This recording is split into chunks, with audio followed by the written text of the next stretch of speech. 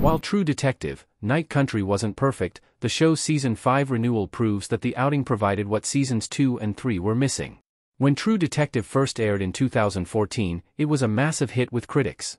A pitch-black murder mystery with a slow-burn story that moved fluidly between two timelines, True Detective Season 1 took its time uncovering the story of Rust Cole, Marty Hart, and the unsolved case that ruined their lives. The final episode skipped ahead to the present day, finally providing Hart and Cole with answers to the mystery that haunted them for decades. Although Seasons 2 and 3 failed to recapture the unique tone of the series, True Detective Season 4 arrived to better reviews and some of the show's best ratings ever. Night Country told the story of Liz Danvers and Evangeline Navarro, two detectives who unearth a bizarre, murky conspiracy after a group of research scientists disappear from a research station in Alaska.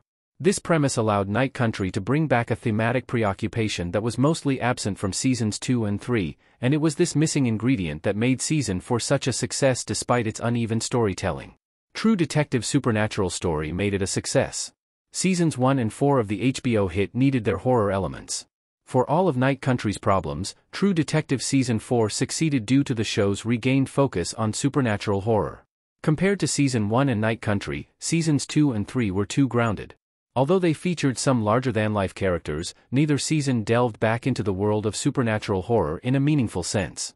True Detective, Night Country's ending avoided turning the series into a full-blown horror show by keeping its supernatural elements somewhat ambiguous and offering a plausible explanation for everything, but Season 1 did the same with its surprisingly subdued finale, which didn't ruin either ending.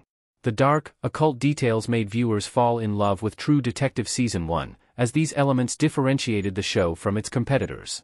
Although Night Country featured less lengthy excursions into philosophical nihilism, Season 4 did return to the show's horror themes. The influence of authors like Lovecraft, Thomas Ligotti, and even Algernon Blackwood can be found throughout Seasons 1 and 4, which could explain why Night Country's ratings improved compared to Seasons 2 and 3. The response to True Detective Season 4's ending suggests the show should take this even further and double down on the supernatural approach. True Detective Seasons 2 and 3 forgot the show's supernatural roots. True Detective Season 1's follow-ups were more grounded and less fun. Where Night Country featured the dead communicating with the living and mysterious occult symbols popping up throughout Alaska, Seasons 2 and 3 were much more grounded. Although the outings both had other flaws, this normality was the primary problem that led to their middling reception.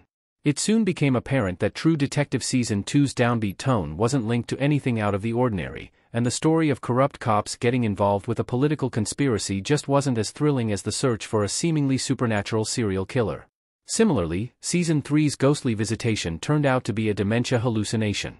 There were logical explanations for True Detective Season 4's supernatural elements, but the show didn't over-explain its trippier elements, and a lot of big questions were left unanswered in the finale. This mirrored Season 1's ending, where Carcosa was briefly glimpsed before the killer was caught and killed, but the conspiracy that allowed him to get away with murder for decades was still never fully uncovered. In contrast, True Detective Seasons 2 and 3 offered tidier explanations for any minor strangeness, disregarding anything resembling full-on horror, and failed to keep viewers engaged as a result.